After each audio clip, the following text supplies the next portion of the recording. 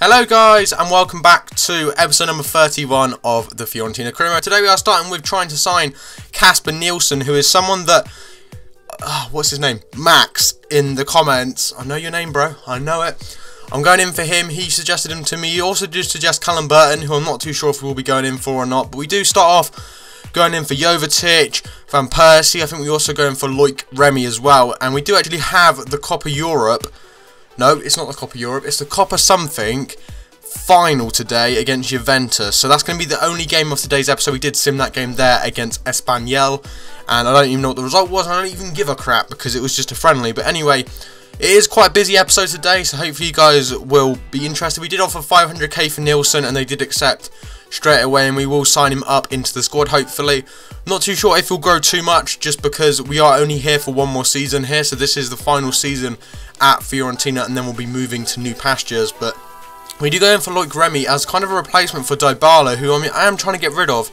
And we did have an offer of 17.5 million waiting on the table from Genoa, so I was tempted to actually go and accept that, and we do end up accepting it. And I just thought, you know what, I would rather take the money for him, because no one's really interested in, you know, using him in a swap deal, i.e. for Loic Remy or anyone like that. So Dybala has now been sold, and we will receive about £15 million for him, which is great. That should fund the Loic Remy deal.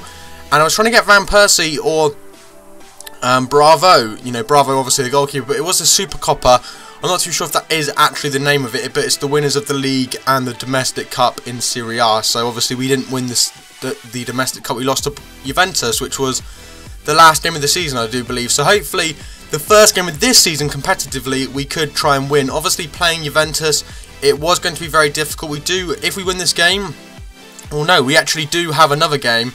We have the Coppa Europe final against Bayern Munich in the next episode as well. So if you guys would like to see that as a live commentary, I may do it. I'm not too sure. I do kind of prefer to do some of them live and some of them not, just so we can get through the episodes and through the season in a reasonable time period. Because otherwise, 4 or 5 episodes a season are going to be, finals for competitions and stuff, and obviously it wastes a lot of time as well. So I'm not too sure yet if I'll do the Coppa Europe final live. This one though, I did decide just to record because I wanted to get back into the transfer window and show you guys a bit of the transfer dealings. But you can see we started off quite well against Juve here. Usually against Juventus we get absolutely pounded in the first 20 or 30 minutes or so, but in this game it wasn't to be the case. And thanks to my friend Alan for lending me an Xbox controller, because now I can actually record without getting issues with my stick. So there's no more like dodgy stick drift or anything like that, which is causing me to mess up. So we're back to full swing now, which is good. Everything seems to be going well, and I'm just hoping we can win this game, to be honest. Human Son was playing alongside Giuseppe Rossi, obviously after the sale of Paulo Dybala. I completely forgot we brought in Human Son in episode 30. But we get off to a great start there. Just before half-time, Rossi, our main man from last season, hopefully will be just as effective this season, does actually pick himself up a goal to put ourselves 1-0 in front. And hopefully this was going to be, the advantage that we needed against a team like Juventus. They are so difficult to beat.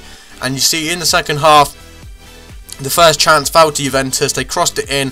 Giorgio Chiellini steps up, rebounds off the post, and does end up into the back of the net, which was literally the second chance after that chance just before half time. So unfortunately it was back to level pegging, which was frustrating. Hopefully we could get another goal or even go to extra time, which I would prefer rather than be knocked out in normal time. It was proven to be difficult. Alvaro Morata, the ex-Real Madrid man there, nearly puts his team 2-1 up against us. But we were actually playing pretty well, to be honest. My defending wasn't too bad today, which is a surprise because usually, as you guys know, it is absolutely horrific. But we were actually doing quite well, and I was really impressed with the team. It was coming, to the 90th minute here. It looked like we were going to be going to extra time, which was a little bit disappointing. I would like to have won it in normal time, but it was definitely looking like that wasn't going to be the case, and we do indeed end up going in to extra time. And to be honest, extra time wasn't really that interesting. Arturo Vidal there coming close with a header, but we didn't really have any chances in, extra time at all, which was a little bit disappointing. I always find if you go to extra time, it almost always guarantees a penalty shootout, and it was looking like that was going to be the case in this game anyway. We do get a chance here to try and get on the counter-attack, but Juve were playing so well to give them credit where credit is due, and obviously they wanted to win it, probably if not even more than us. Obviously this will be our first trophy of the new season, which would be fantastic, and it would be great to get it. We do end up going to penalties, which I was a little bit worried about, you know. Juventus do have a much better team than us, and probably a lot more better penalty takers than us, so I was really worried. Rossi steps up to the spot and misses, and at that point I was literally cursing. I was like, oh god. You know, this is horrific. If we lose like this, it would be so bad. Arturo Vidal steps up. We do manage to catch it. He goes straight down the middle. And then we have Human Son, our new signing, number 27, steps up and does put it past Gianluigi Buffon to make it 1-1. Obviously, we have missed, so we need to try and save another one of their shots. Tevez down the middle again. So it looked like Juventus were going for the tactic of down the middle from the penalty spot. Borja Valera steps up, a very nice penalty down the middle. Quite a lot of power, and he does make it 2-1 to us, which is fantastic. Marquisio steps up, and I wasn't too sure where he was going, but he ended up chipping it down the middle. So that's 3 penalties out of 3 for Juventus that they've gone straight down the middle, which is quite strange actually. But is it Karim Babakar? I don't quite know his first name. He steps up and scores as well.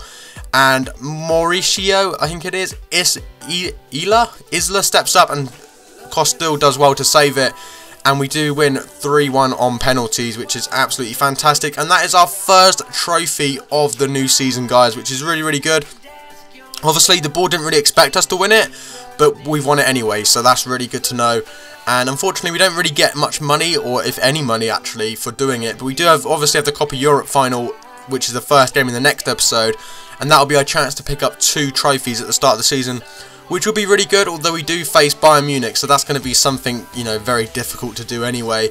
And I might just play it off camera, you know, in the sense that I won't do it live, just for the fact I want to try and win it. I'm not too sure yet.